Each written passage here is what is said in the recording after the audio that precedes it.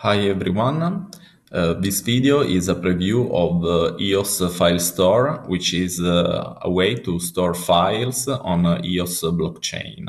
So here we have an SVG file with a logo, EOSfilestore, and the file is here, 2 kilobytes. This way is useful mainly for small files because we need to cut the file in many pieces and then do the transaction. So how it is working.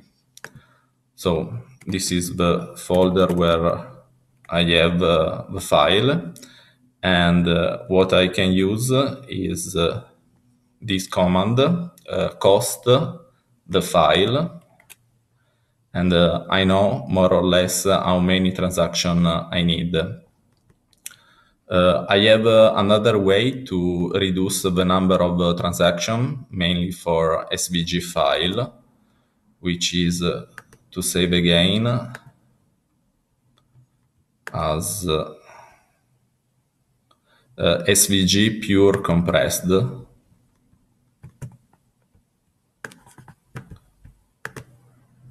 Okay.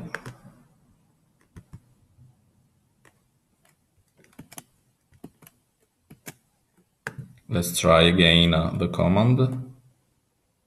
Okay, now it's 12 transactions. So I can use the command push after I configured my EOS account. And now, as you can see, here are all the transactions with the link to the next transaction we need to recompose again the file. Okay, done. This is our file, and this hash is the hash of the first transaction. I can check it on a block explorer, and here we have the first transaction with the base 64 encoded file apart, and the link to the second transaction. And now we can try to remove this file. Okay.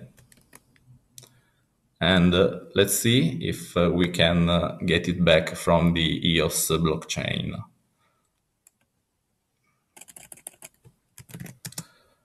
Get.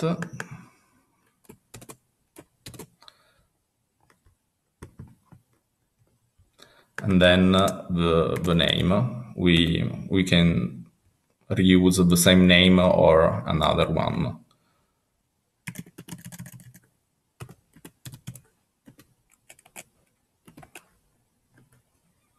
And here we are recomposing the file in a new one. Okay. Let's try.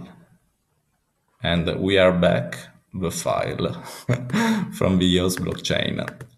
I hope you enjoyed the video, and see you next time. Bye.